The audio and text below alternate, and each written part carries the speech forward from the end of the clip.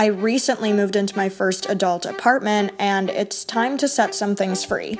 I think it's time for a tag sale. I just have to figure out what to keep and what's ready for a new life with someone else. Let's do this.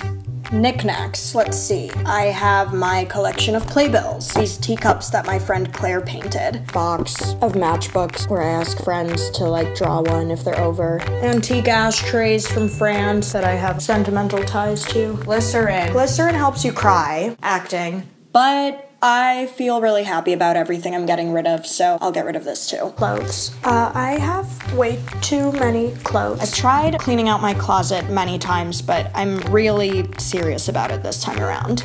Okay, this can go, and this, and this. That one is not, art. Okay, let's see. The collage artist, Beth Heckel. Amy Lombard. This old German triptych? It's triptych. Nancy, this picture of me looking at a painting. Yeah. It's like picture inception. Books. So many books. Too many books. I have a bunch of Chekhov books from when I was in Chekhov play. Yeah, that one I will keep. I have so many old paperbacks for the covers and the title. It's a great feeling to be like, oh, you would really like this book. You should take this one. I feel like it's good karma or something. So here, this is a really good book. It's for you. Plants. I have one plant, which is obviously not going anywhere. And everyone keeps being like, you need a plant. I'm like, no, I need my boxes to be unpacked and I need new furniture.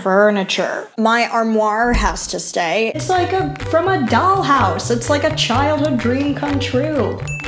These speakers are really important. So is this cabinet for my records. Stay. This little record player used to be very important to me, but I think it needs a new home. Epilogue. Life is messy.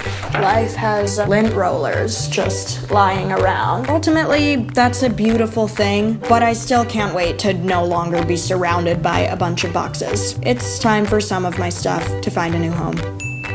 Maybe yours?